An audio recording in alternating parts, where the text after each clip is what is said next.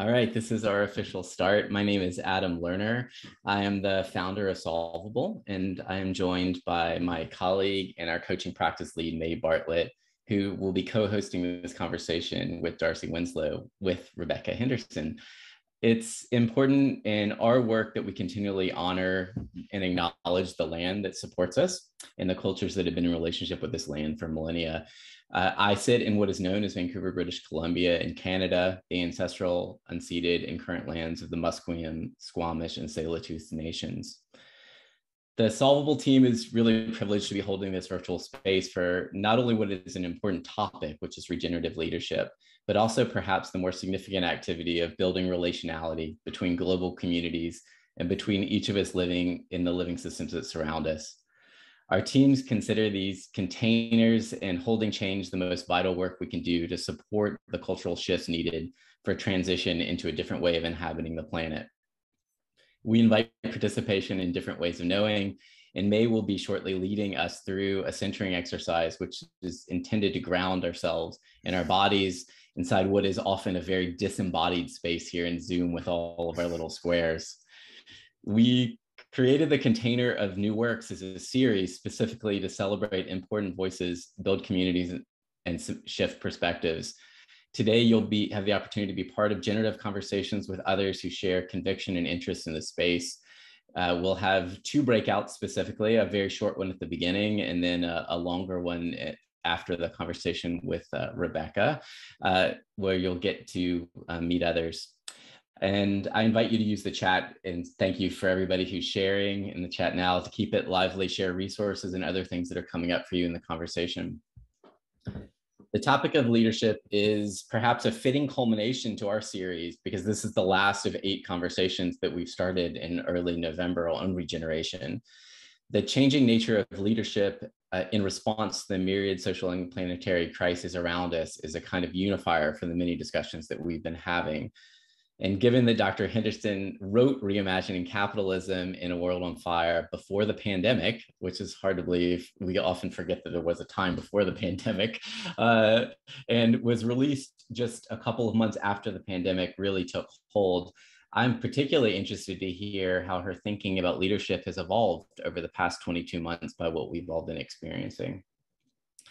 I would like to say how grateful we are to be co-hosting this conversation with dear friend, Darcy Winslow, who's been working on systems leadership now for a couple of decades, initially through her work at Nike, and then as the lead for the Academy for Systems Change, and now with her sub-project as part of the Academy, Magnolia Moonshot 2030.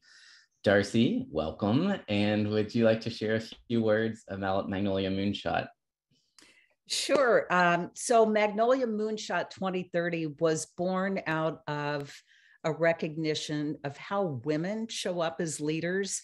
And specifically, it started in the space of sustainability. But as I began to engage other women colleagues of mine, we really centered on how we need to support and amplify women's voices to really look for and galvanize solutions that will serve all. And we're specifically focused on climate justice and achieving the IPCC climate goals around 2030, the UN Sustainable Development Goals 2030, and equity and equality in all forms. And it's really about supporting and working with women and girls of all ages and working with teen girls has been absolutely amazing, especially in Europe and Pakistan, as they will be some of our next leaders. So it's very emergent and collaborative, inclusive, and it's just been the work of my life. Thank you, Darcy. We will share some resources about what Magnolia Moonshot is up to and make sure when we share the recording after this conversation, we'll also include some links to that. So if you're interested in the spaces of female leadership and that Darcy's talking about, I encourage everyone to get involved. I would also like to introduce Dr. Rebecca Henderson, who really bears no introduction for many of the people on this call. Dr. Henderson is the University Professor of Harvard Business School and a research fellow at the Bureau of Economic Research, and a fellow of both the British Academy and the American Academy of Arts and Sciences. Her research explores the degree to which the private sector can play a major role in building a more sustainable economy, and focusing particularly on the relationship between organizational purpose, innovation, and productivity in high-performing organizations. For several years, she taught a course that was the impetus for this book called Reimagining Capitalism, Business and the Big Problems, a course that drew, I think it said at 28 students and grew to many hundreds at Harvard, and then inspired her to write the book that we'll be talking through today.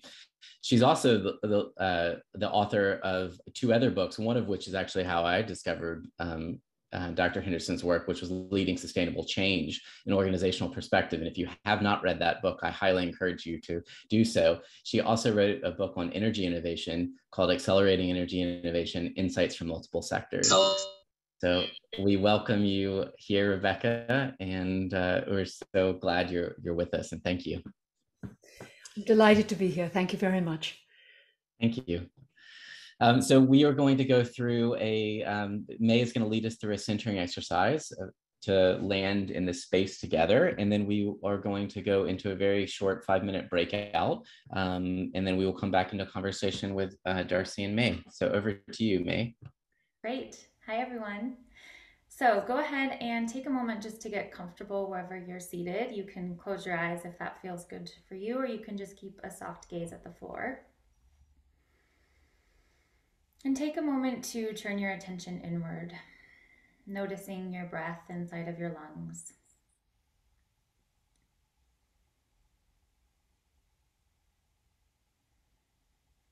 Feeling your feet on the floor and your back against your chair.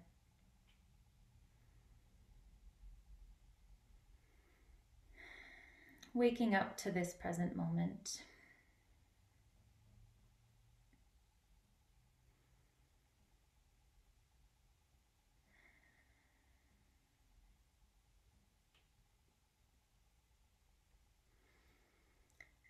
And I invite you to remember a time when you have shown up as your best leader. Try not to think too hard about it. Just notice what memory pops into your mind when you think about being a leader.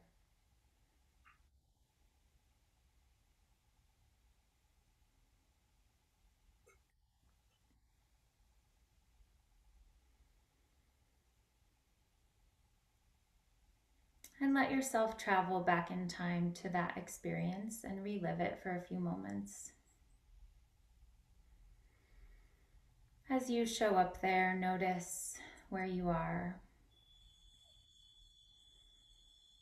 What can you see around you?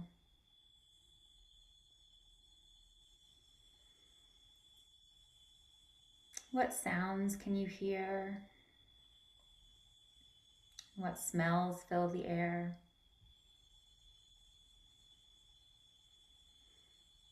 And how are you showing up as a leader in this moment? What is it that you're doing?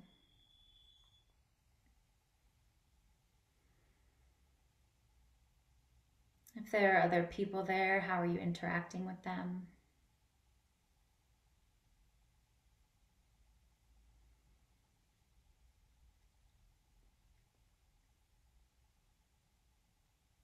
Notice how you feel in this moment.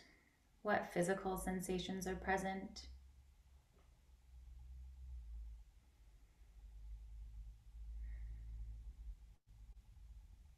What emotions might you be experiencing?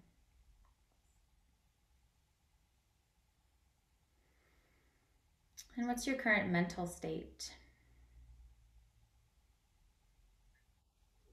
How do you view the world around you and others?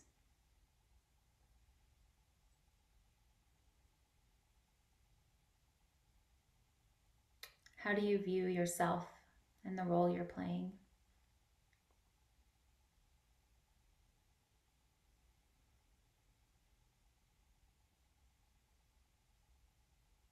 What qualities are you embodying in this moment?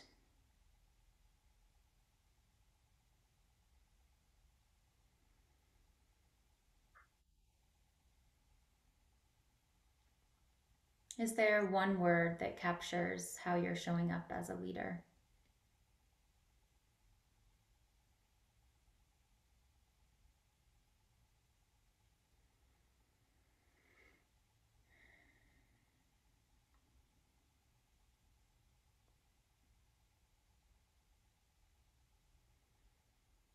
Take a few more moments to soak it all in, reliving this experience as best as you can.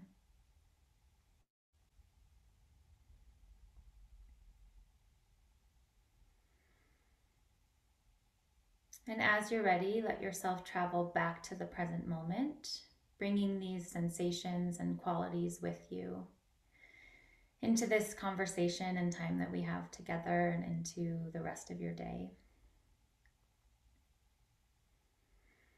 And once again, feel your feet on the floor and your back against your chair.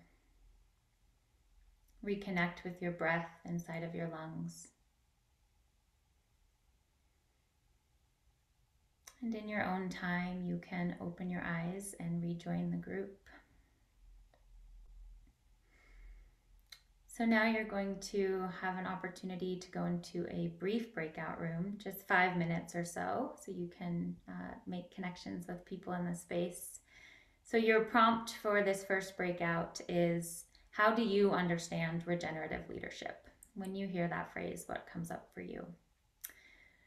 So enjoy the conversation, and we'll see you back here in just a few minutes. Welcome back. We'll get started in just a moment as everyone has a chance to trickle back in from breakouts. I hope that you got to meet someone new, and please, throughout this conversation, use the chat liberally. So feel free to share anything that came up in breakouts, or if questions arise while we're in conversation, put them in the chat. There'll be an opportunity at the end of our time together for you to ask Rebecca questions through the chat. So please, like I said, use liberally.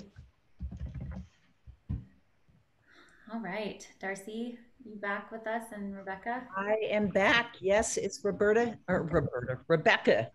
Where is Rebecca? She got lost in a breakout. There we go.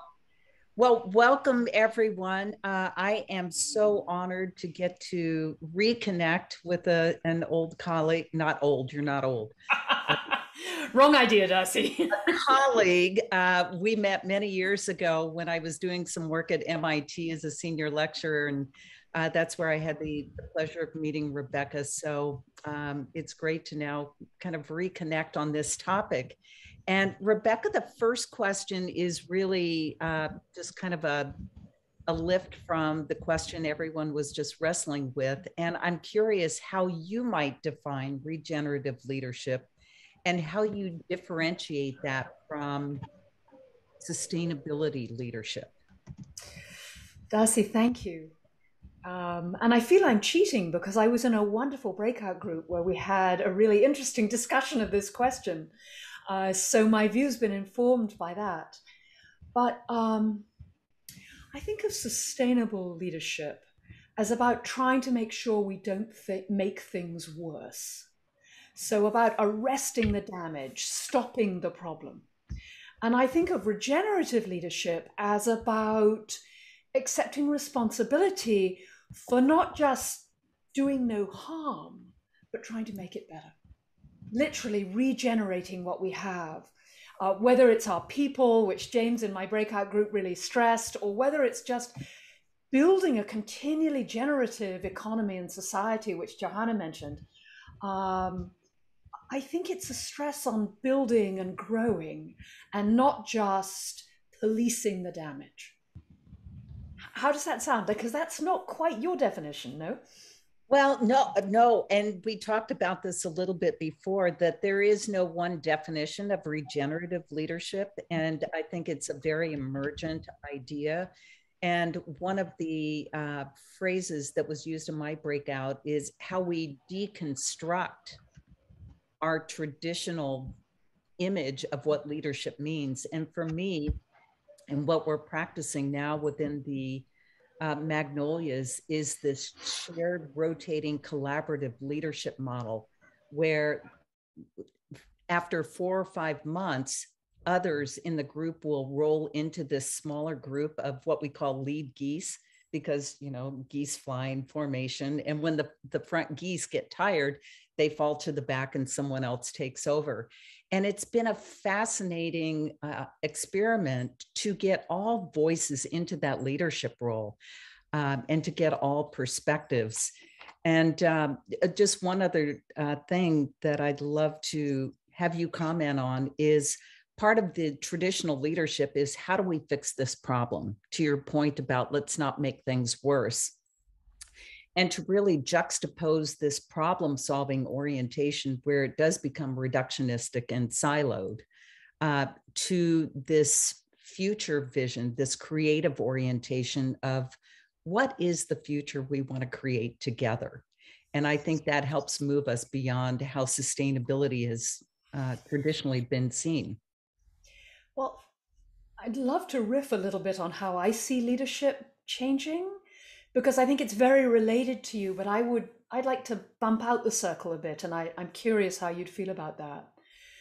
So as I think about how leadership is changing, I think, yes, we need to move from fixing what we have to looking out to being more creative.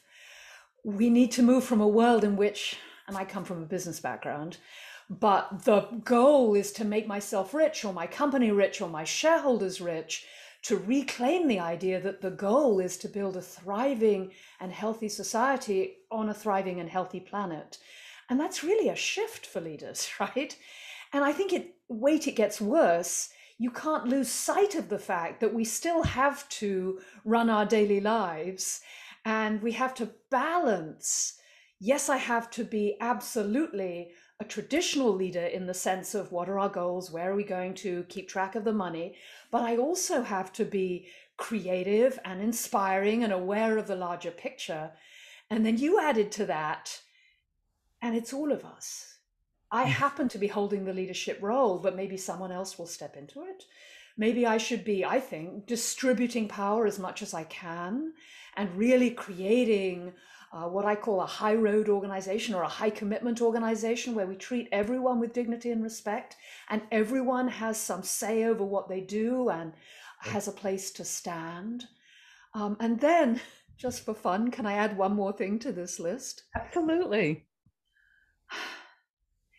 I think 2 years ago, before the pandemic, I wouldn't have said this in public, but now it's clear that it's so important one has to say it. Real leadership means working on yourself as well. Means having control of your own stuff, or at least some sense of what your own stuff is. That as we look for new models of leadership, we need to think as much about how we show up and who we are as about, I'm the leader. And, I remember perhaps you've run into the McKinsey partner from the San Francisco office who said, CEOs are coming to me and saying it's about being, not just doing, which is really a shift. But I think it's an essential part of the puzzle too. I totally agree. And in the Academy for Systems Change, we always talked about the inner and the outer work of leadership. And that inner work, all change starts with self and understanding how we individually influence others and systems around us. And that gives us a choice of how we want to show up every day. Yeah, I like this balance of balancing the individual leadership with the collaborative. And I know you talk about that in your book, Rebecca, that, value-based and purpose-based organizations need to also be collaborative in order to shift the capitalism in the way that we need to. And so I'd love to explicitly bring that into the conversation too. What role can regenerative leadership play in shifting capitalism in a way that's going to work for everyone? In 2 minutes. Yes, I'll set the timer. Okay. I think if we're going to build a regenerative society and a regenerative world, we need more than just change within business. So let me just say that, because some people imply that business can do everything. And I think, Darcy, you and I both believe it's not just business alone, but I think business can be a really important ally and friend. How? Well, individual firms can demonstrate inside their own organizations what it means to lead in this way and to do things in a really different way. One of my friends, Bob Chapman, runs a firm called Barry Waymuller, which makes very uninteresting things in the Midwest, cardboard boxes and toilet paper and stuff like that. It's been growing at 18% a year for the last 10 years, something like that, maybe more. And Bob ascribes it, who's the CEO. He says he decided to run the organization as if everyone, every employee was someone's precious child, which is a total shift. And I mean, that reverberates throughout the organization in many different kinds of ways. But once you have one firm doing that and people see that happening, that can propagate out. And we're seeing, of course, wonderful examples across all kinds of firms. So that's the first thing. But the second thing, May, and this is where you went, is as firms start to act in this new way, I think it becomes increasingly clear they need friends and allies. So Darcy, you worked at Nike, right? You work out you cannot clean up the textile supply chain, the apparel supply chain, without working with all the other firms who are also buying from these factories and working this problem. And so one of the things that regenerative capitalism can do is really stimulate cooperation across networks of firms to address issues like diversity and labor abuse in the supply chain and reducing carbon emissions. Because if everyone does it together, then it becomes pre-competitive. I'm not at a disadvantage if I treat my employees well and cut my carbon emissions. And then last but not least, and this is really aspirational, my hope is that firms on this wavelength can really help to shift our society, can support strong institutions like free media and democratic elections, can support employees in becoming civically engaged in the places that they live. Business is supposed to be, I'm not sure I believe this, but according to Edelman, the most trusted institution on the planet, which is a little scary. You know, I think a majority of people globally say the single institution they trust the most is the firm they work for. So that's incredible power. And if we can build a regenerative movement, we have one, if we can accelerate it and make it even bigger and more comprehensive, I think it could be potentially really transformational across the whole system.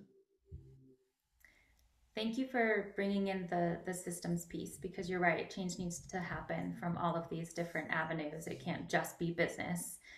And I get really inspired by the ideas that you share, and this shift toward more purpose-driven businesses and capitalism. And the thing that I'm grappling with that continues to kind of nag at me as I think about these ideas is the trying to reconcile kind of what you said at the beginning, right? We still have to have traditional leadership models and have companies make profits and grow and, benefit the shareholders, while also infusing value and purpose and having a positive impact on the planet. And I look at some recent examples like Alan Jope or Emmanuel Faber, and it makes me question, how can those two things live in the same world? Or has the foundation that we've built for capitalism that is about growth and profits and more, is that getting in the way of trying to work on things like climate and social justice, and how can they live in the same space is just something that I grapple with. Oh dear, I wish we could go out for lunch and have a big cup of coffee and really talk this through, But let me give you some preliminary thoughts. Okay. First, the fact that a couple of CEOs or more, it hasn't been entirely smooth sailing, that doesn't disprove the basic idea. There are lots of firms that focus on nothing but making profits, and they fail or don't do so well. This is a hard world with lots of uncertainty. I myself think Alan is doing a fantastic job at Unilever. And I think, at Danone, that was, a really interesting shift, but some business decisions perhaps were not the best. So yes, we have to keep our eye both on the bottom line and where we're trying to go. There will be firms for whom that's difficult to do, but we have many examples, and I think increasing amounts of research to suggest it is absolutely possible to make money and to operate in this new way. So that's one thing. Mm-hmm. The second thing is, yes, you're right, May, we have to change the rules of the game. Because it's not going to be the case that every CEO and every investor is going to wake up tomorrow and go, whoa, regeneration. It's just not going to happen. And so what we need is to change the rules of the game so that firms, forgive me, have to do the right thing. That means, for example, regulating carbon emissions or policies like minimum wage, making sure that when firms maximize profits, they're not tempted to do so in destructive ways.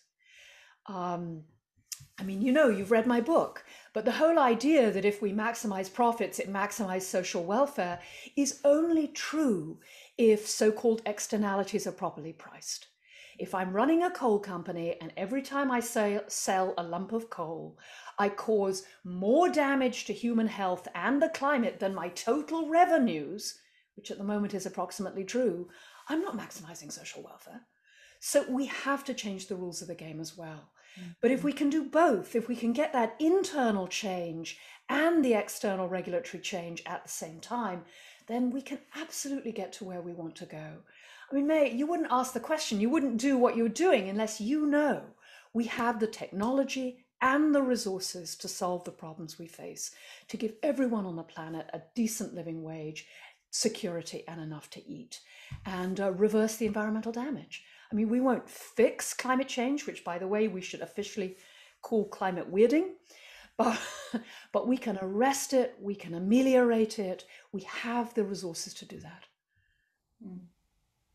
I'd love to jump in here. I love the framing of we have to change the rules of the game.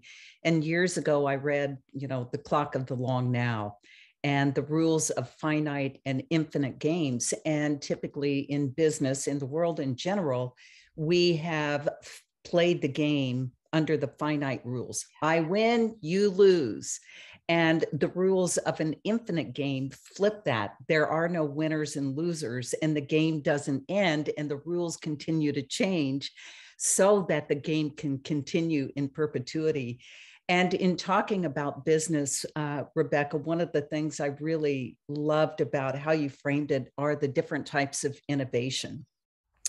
And if you can take off, you know, all the sensors and really kind of say, here's where I believe corporations are right now in the context of architectural innovation, radical disruptive innovation, and then the incremental innovation. And where this really resonated with me was when I, you know, started a lot of our sustainability work at Nike, taking that radical disruptive approach to setting our goals. We want 100% of this, 0 of that. Anything in between was the incremental. But then the architectural innovation, which I didn't have the words for that, that is when you really start looking at the entire universe. You know, in the sports and fitness industry, there are tens of thousands of material suppliers. So how do you work with that whole, you know, thousands of puzzle pieces to really re-architect how the industry works? So if you can take off the sensors, how does reimagining capitalism kind of fit into that architectural innovation that's needed? So, Darcy, I just want everyone in the room to be aware that you've actually done this. I just study it and write about it. So I feel a little bit uncomfortable here, but let me go. I think you said it. We need both incremental innovation. Let's take what we do and do it a bit better. Let's pay people a bit more, give them more power, promote more people of varied backgrounds, clean up the factories. We need to do that. It's not sexy. It's incredibly important. Just cleaning up our act. We need radical breakthrough goals, as you suggest. Really a new way of thinking about what we're trying to accomplish and where we're trying to get. But doing the work, doing the hard work of really shifting the system in the way we're talking about means putting the pieces of the puzzle together in a new way. And that requires collaboration, creativity, openness, the continual ability to be aware that we don't know what the end point is. We're going to try and try again, try and try again. And I think this is one of the reasons the self-work is so important, Because if we go into these problems and moments with our old assumptions about what's important and who I am and where we start, we're not going to be able to do this much more system-wide kind of change. And I think, I'm sure I say this in the book, that the secret weapon we have is exactly our focus on the infinite game, not the finite game. That when you lose that it's about this year, my bottom line and me, in favor of it's about us and the next 20 years and the whole world or the industry or even just my community, that gives you a very different place to stand to solve these kinds of problems. So I think that's good news. Yeah, I totally agree. And the other thing is just recognizing that all change really has to start local and then build from there. Please, yes. And so if you're asking me how do you do it on tomorrow? Very carefully. With starting local, well-defined teams, well-defined goals, give people room to fail, try it out and try it out again. And remember that you don't manage change like you manage ordinary operations. That sounds so basic, but it's so tempting to say, oh, you're the change team, here's your goals, here's your resources, we expect progress by Thursday. That's right. Real change is always messier and less certain than the stuff we already know how to do. I totally agree. One last comment, then May, I'll throw it over to you. But this idea of a moonshot, going big, I mean, that really is the definition, and it's time for moonshots. And as they say, we know we're going there, but we don't really know how we're going to get there. And so it's that rapid prototyping, trying, failing, learn from that and move on. But we've got to really align our purpose, our mission, our vision on, we need big plays right now. But and Darcy, fighting those in. Yeah, isn't that always a kind of subtle balance? Because if you make the goal too far away, people look at you and go, I'll just wait until that goes away. You know? Right. So it has to be conceivable that we could get there. If we really used everything we had, we could get there. It has to resonate with, I think, the hearts of people who are charged with making the leap. I totally agree. And that's part of, I believe, a regenerative leader's role is to be able to hold both the current reality and that vision. We can't lose that vision. And I agree. We have to have the balance. What do we have to do today? What's it time for right now? But let's not lose that big vision. But if I could choose just one leadership quality, this is the one I might choose, which is the ability to think about what needs to be done this week and the problems and the issues and the people and how we do that with that larger sense of where we're trying to get to and how what we do this week will help us in that direction. And that's really that's the trick. Yeah. I think that's really important, and I'm glad that you added the future vision piece, because I think the danger of focusing on the week from a past perspective or a previous worldview is that we're going to try and solve these problems from the same worldview or mindset that created them. And so we need that space to be able to think about, and imagine a world that might seem impossible to us right now, or, that seems far-fetched, but really believe that we can get there and be able to do things in the day, the daily and the weekly tasks, but still have that future vision. I also just, I kind of want to pull out some threads that I'm seeing that I love from this conversation. I love the shift in perspective from the short-term profits to the long-term vision and impact that we're having. The increase in importance of being among leaders that you're seeing. I think that's really inspiring that you're seeing that in your work, because we often do get so wrapped up in just the doing. And I think that's when we run the risk of acting based on, old patterns that might not be serving us. And it makes me think, what role do you see female leadership playing in making this transition, or do you see a role in that at all?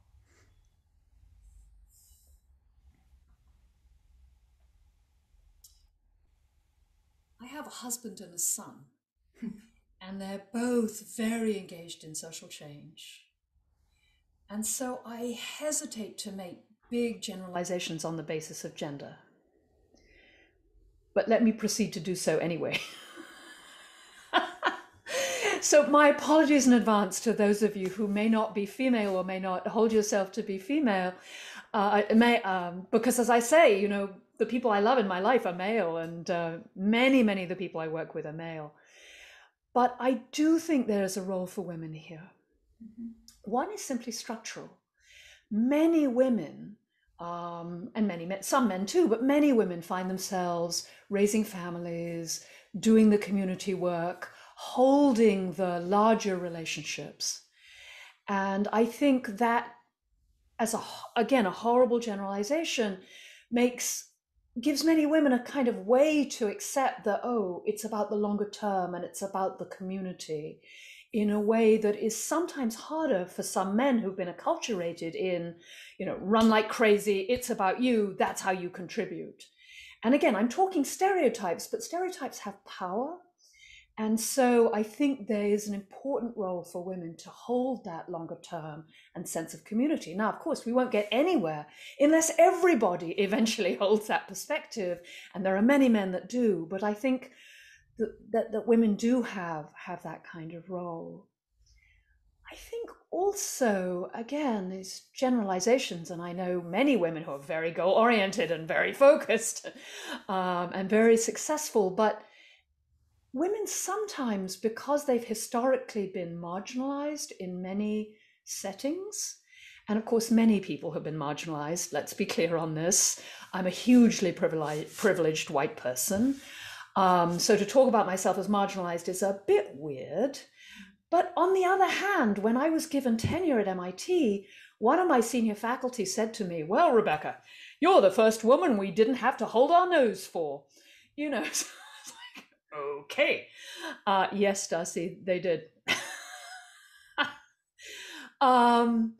So I think being female sometimes gives us, like, we're a little bit at the edge, and that gives us an advantage in maybe this isn't working that well.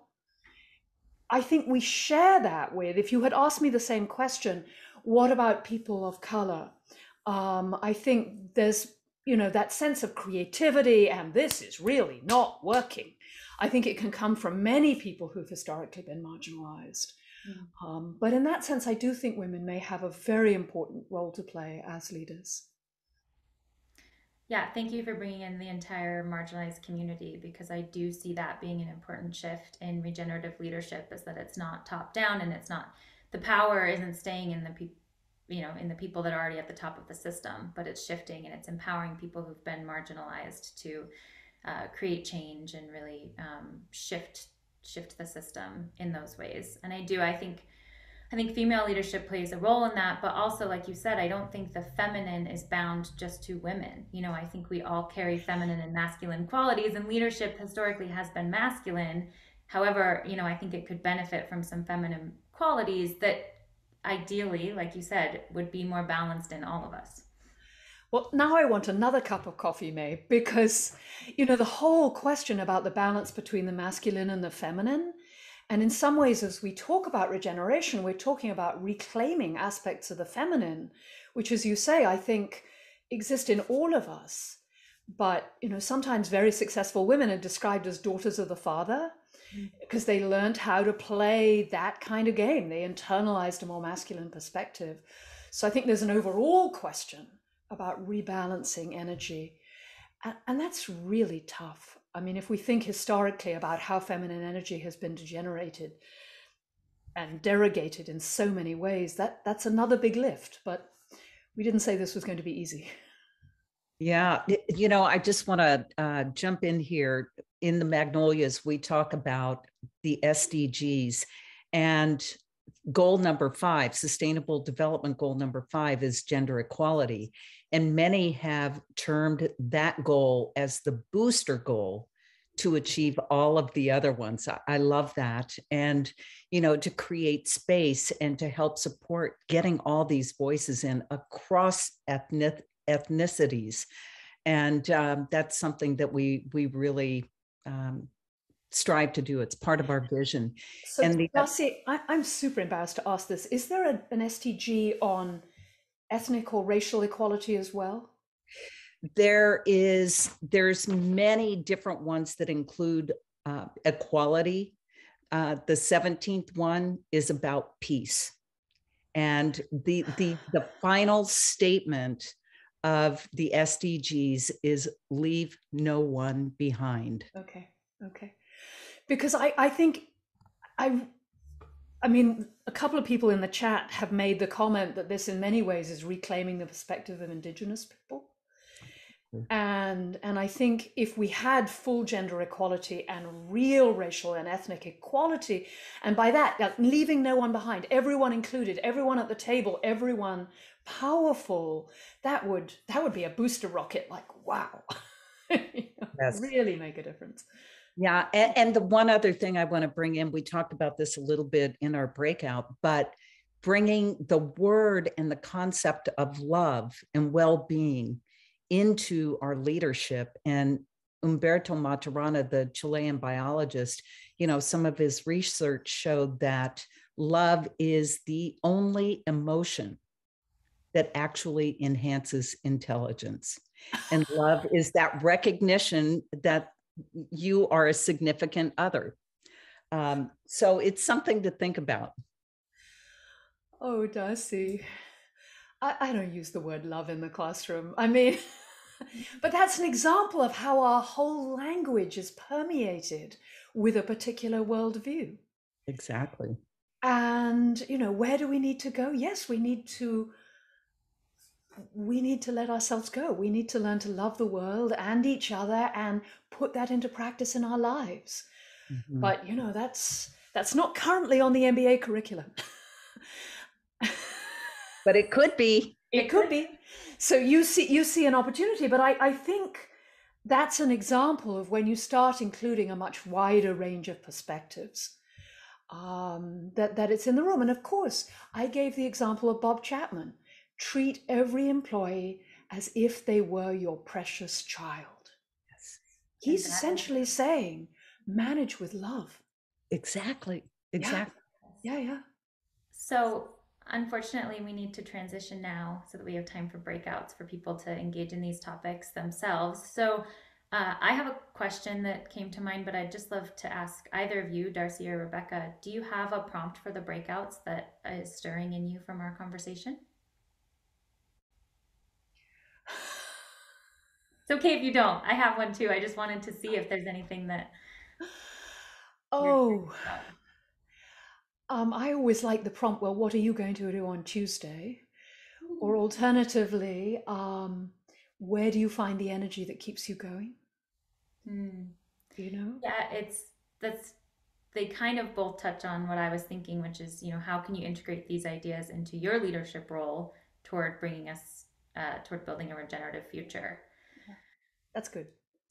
Yeah. The other thing I was thinking yesterday or 2 days ago, we interviewed a woman, a brilliant woman, Darcy Gillis, who grew up in abject poverty in India and is now just an amazing leader in finance, business, consulting in London. And she said, how do we bring others into this work who are so often marginalized, who don't see a future?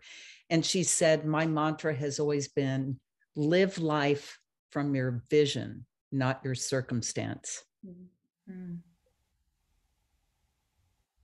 And so the other question is, what's tricky about that? Yeah. What's tricky about that, Darcy, is there are structural inequities. There are, absolutely. Absolutely. And that can sound a little like it's your fault you're poor and depressed. And it's always more complicated than that. Point. It is. It is. And working in systems, the structural aspects that hold these current systems in place, that's where a lot of the real work is, but we have to recognize what those are first. Right. No, completely with you. Okay. I'm going to send us into breakouts now. I'm going to go with the prompt that I think captures kind of what both of you have shared, which is, how can you integrate these ideas into your leadership role toward building a regenerative future? You can think about the practical space of, like Rebecca said, what can you do on Tuesday? to help have this impact and take the conversation where it wants to go. So you'll have about 10 or 15 minutes, and then we'll bring you back into the group for some Q&A time. Okay, welcome back, everyone. Hopefully that was a nice, lively conversation. Now we have an opportunity to, bring some people's voices into the larger group and expand the dialogue with Rebecca. So first of all, if there's anything that came up in your breakout that you want to share with the larger group, please put it in the chat. If you have any specific questions, you can do that as well. Obviously, we won't be able to get to everyone, but Rebecca will be able to respond to some of your guys' questions specifically. And we had a chance to review the chat during the breakouts, and it seems like there was, quite the response to Darcy's comment around love and bringing that into the conversation. And so we wanted to just give Darcy and Rebecca a minute to respond to that. And so, the question for each of you, Darcy, we'd love to learn from your experience. How have you integrated love into these sustainability conversations? And then Rebecca, if you were to envision bringing love into the business school curriculum, what role might that play, and how could that look? Sure. So love really does play a central role in everything that we do within the Magnolias, how we approach everyone. And where it first really came into my own work and my own approach was back at Nike in the early days when sustainability was still a really tough word. It was misused, it was abused, it was overused, and people just ran from it sometimes. I think in large part because they didn't really understand it, and business as usual was working really well for them. And so I found that when I would hit a particular leader and their brick wall around sustainability, I would reframe it and just ask them, what do you personally love in the world? What do you want to conserve? And, it was often, well, I love the water, or I love to ski. And so I would say, okay, well, let's talk about how our current business model is impacting climate, it's impacting water, it's impacting the ocean, and to really make it personal and to make them think about, oh, so my decisions actually have a negative impact on something I love. Wait a minute. And so that would change the conversation and really give them a way to engage from a place that had meaning to them. I was struck by the resonance with the idea of bringing love in the chat, and also by the questions that said, well, this is all very well, but what about systemic racism or institutionalized misogyny? And so I really resonate with what Darcy said. And indeed, my understanding is that at Unilever, when Paul Polman was trying to move the whole firm, he put something like the top 5,000 people through purpose workshops where everyone spent time thinking about what they really cared about in the world, what they really loved. But then because they were doing it in groups, he was trying to change the whole culture. So he put them into groups so you could look across the room and go, oh, you really care about the world, or you really care about kids that need help or people who are dying. And it really trying to move the entire organization to operate from this very, very different place. And, I joked, well, we don't use the word love in the MBA curriculum, but of course we do, because there are hundreds and hundreds of MBA of business school faculty who are trying to help this change. And so we teach cases about CEOs who use the word love all the time. We use cases about institutional racism and the structure of the banking system and why people at the margins of the system have, a huge handicap as they try and contribute. And I think let me put it this way. It's not enough to simply discover your own personal purpose or feel your own love or feel connected, although that's the absolute first step. You then have to go out and act and work on the structures in which we're embedded. There's a wonderful quote in the chat about, from I think it's Peter Bloom, real change comes from one small group meeting at a time. So what are the levers that you have in your own workplace, in your own community, that you can work to change, that will embed move love more to center stage.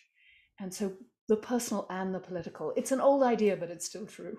Yeah, thank you both for sharing those different perspectives. So, Rebecca, you now have a chance to respond to some of the questions that have been shared in the chat. What do you There's want to so many fantastic questions, but there was one in particular I wanted to pick up on, a more general question. And Andy Middleton, if you're still on the call, I'd be super curious to know how you see the role of business in driving systems change, because you've been so central to the systems change efforts across the UK. And I'm in awe of what's been accomplished in Wales, for example, and just think it's incredibly exciting.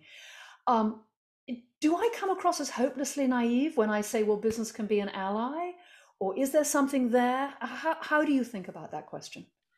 Great. Thanks, Rebecca, and a pleasure to share a couple of experiences. So I think one of the really interesting things is, Wales is this west coast of the UK country, 3 million people, but it has this amazing suite of legislation called the Wellbeing of Future Generations Act, which places a duty on the whole of public sector to maximize the contribution they make to a set of 7 wellbeing goals rather than just one. And it's starting to make a really big difference about the way that we make decisions, like in £1 billion road infrastructure gets refused on climate targets, and people are starting to get used to making it really make a difference. And I guess one of the things that really interests me is that the sexy stuff is someone talked the other day about, everyone talks about Patagonia, but nobody does it, because they like to quote it or they talk about this. And I think for me, I'm really interested in the role of medium and smaller businesses, because they're the guts of the economy in every country, where most people work, where most business gets done, yet they're hard to gather. And I think for me, that your point about small groups of people gathering for place-based change that can then start to coalesce and create bigger conversations. And what we've been doing in Wales is starting a project called the Wales Transition Lab, which is bringing people together from different sectors who've never spoken before. And oddly, the farming community has never, ever spoken to the health community formally. And the retailers like the Danons and the Unilevers, who say we're all over health, have never, ever been seen by health professionals in the same room. So there's lies being told somewhere about who's doing what. And so what we've tried to do is create a safe space for those people to go, I didn't realize that you thought the same as me, to have a shared conversation about common goals that are those really big conversations about saying, how could we get to zero pollution in our rivers? How could we make an entire country food literate in 10 years? How could we halve the cost of type 2 diabetes? Knowing that the goals are the right things to go for, but as you say, it's the small conversations where trust is built first, and there is that kind of sense of unconditional love in the room that you can make progress. So we're early days, but it feels really exciting. Thank you. Andy, that's just thrilling. Thank you very much. Let me add that I think one of the key levers to getting some of the small and medium-sized businesses in the room or on this wavelength, and I completely agree that that's the heart of many economies and where most of the conversations are. One of the keys is, again, institutional. We haven't talked at all about metrics, about so-called environmental, social, and governance metrics. But I think while we're convening the small group conversations with love at its heart, we also need to be asking business, just what kind of impact are you having on the world? What is your environmental impact? What is your social impact? And here are some metrics you could use, and here's support in using them. And so I think, again, it's this human transformation and institutional transformation at the same time, because without the act, right, you wouldn't have got many of these amazing conversations. So you're exactly practicing that, it's all about human, but we need the institutional structure which enables that to happen. And that's fantastic. Can I bring in one other piece here? We were talking about urgency, and, corporations can't change the world, but the world won't change without corporations. And sometimes, many people feel so disconnected from corporations. And so from an urgency and an inclusive perspective, Rebecca, I'll throw this question to you, and we haven't talked about this. What are one or two things that everyone could do today or Tuesday to help make the world a world where all beings thrive? What could everyone do? Eat less meat. Check. And change your behavior to one or two important people. Think about the one thing that you can do to drive change in your workplace, in your community, in your school, in your family. Have the conversations if that's where you're at. Allocate the resources if you're a bit further on. Make it a priority. Do something, do something, do something. Oh, and yes, please vote. Get informed, get engaged, understand what's happening. So many people think the most important thing they can do to address global warming is recycle. Recycling is not on the top 20. Eating less meat is probably number one, which is why I say it. But what can you do? I could say a bunch more. There's so much to do, but that's a reasonable start. Fabulous. Thanks for that question, Darcy. And thanks, Andy, for jumping on and sharing your wisdom too. Is there anyone else that has a question for Rebecca? You can just unmute and start talking. Rebecca, I actually posed this question in the chat. I just finished reading Competing in the Age of AI, which is from two of your colleagues at HBS, heading the digital initiative. And if I can really bastardize a summary relative to this topic, it would go something like the following. If you want to own a market, get the most data and apply AI to learn everything about making it easier for your customers to do what you want them to do, and to do it again and again and again. And then run into all the adjacent areas that your data gets you into and enable them to do that easier and again and again and again. And at the end of that, you'll be the dominant firm in that industry, and you will know your customers well enough to get them to do whatever you want instead of what they should be doing. Most of the again and again and again stuff is stuff we need to do less of. In fact, virtually all of it is stuff we need to do less of, unless it's listening to music. I guess we could do more listening to music without damaging the earth. So what do you do in a situation where it's going to become harder and harder to shift these dominant firms to get them to make any kind of directional change, as we see with the problems with Facebook right now?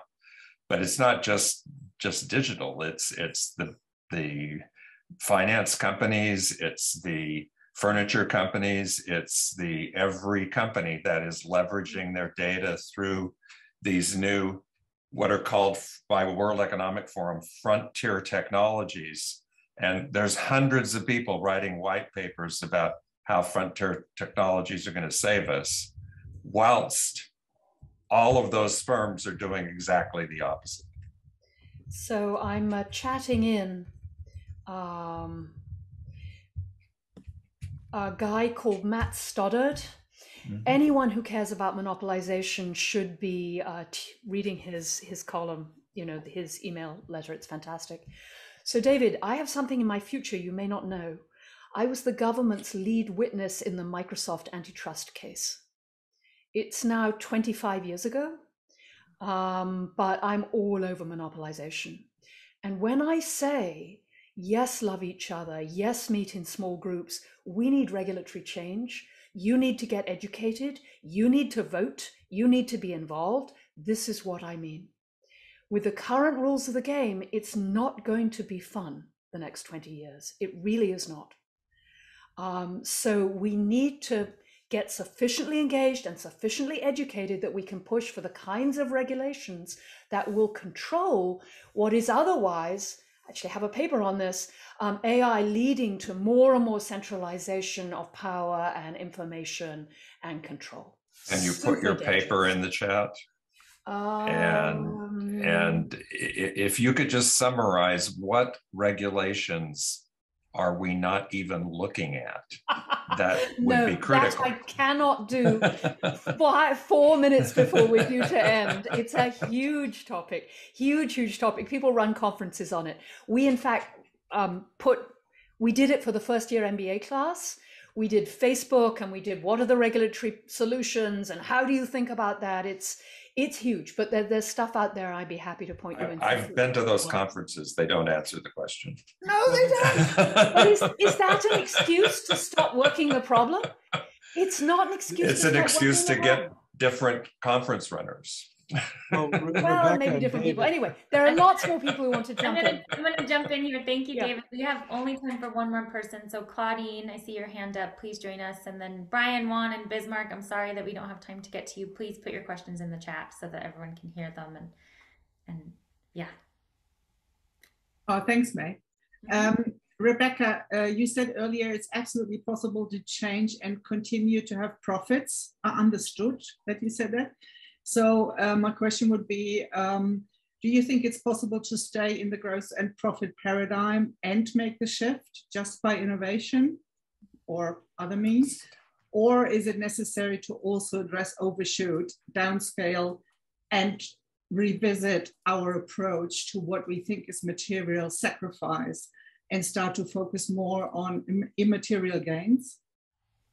In the end, we have to get to a world that's in balance. So how do we do that? We can dematerialize growth.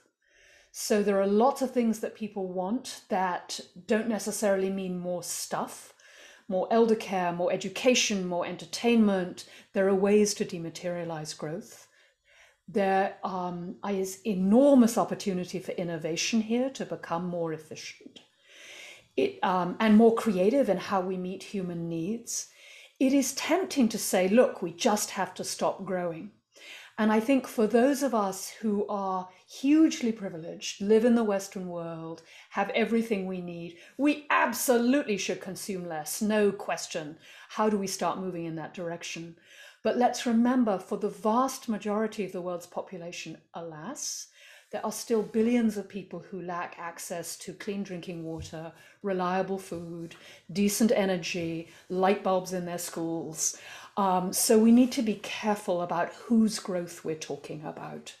And I think realistically, the only way to make progress is innovate, innovate, innovate. And we can do that. I studied innovation for 20 years. If we were really serious about this problem, moved a significant amount of money into R&D, changed the market signals so innovation was rewarded, we would see immense innovation happening incredibly quickly. Our case in point is solar panels, of course, which is one sector where that was tried. And we've seen a reduction in cost far faster than anyone imagined possible. Thanks, Rebecca. And thanks, Colin, for your question. So as our time comes to a close, I'm going to ask Rebecca to share a quote that she would like to share with the group. Sure.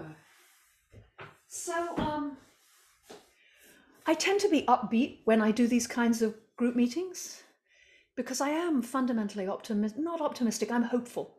I think humans are incredibly ingenious.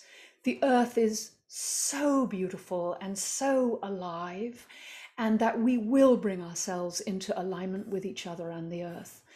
But there are times when I wake up feeling like, who am I kidding? This is going to be a really, really rough ride. And so my quote is from Carl Safina. He says, "You dodge despair, not by taking the deluge of problems full bore. You focus on what can work, what can help, or what you can do, and you seize it. And then you don't let go." So don't get lost in thinking the problems are too big or it's impossible. Of course, none of us is going to change the world. There's 9 billion of us and we're all going to die. Get focused on what you can do right now with the people you care about and the people you love. Thank you, Rebecca. So before we officially close, I'm going to guide us through just a very short integration exercise. So once again, get comfortable where you're seated and go ahead and close your eyes. And just take this opportunity to check in. Bring your awareness to your inner world and notice what's different now from when we started.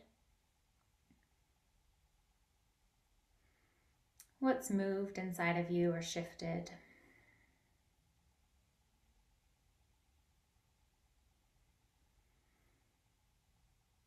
How might our conversation today have shifted your view on leadership?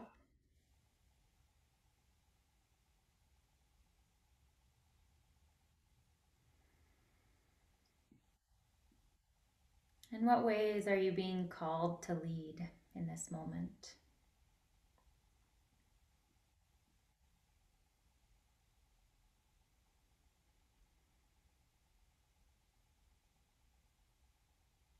Think about one action that you can take in the next week that's going to take you one step closer to becoming that leader, and that's going to take our planet one step closer to being regenerative.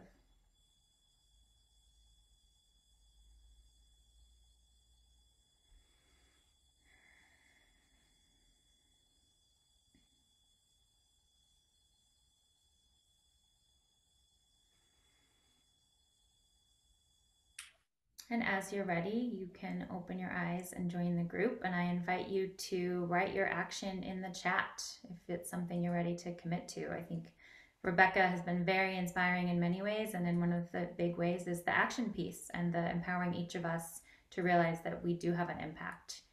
So now is the chance to voice what you're going to commit to do or ways that you're going to enhance your being so that it can be witnessed by the community as well.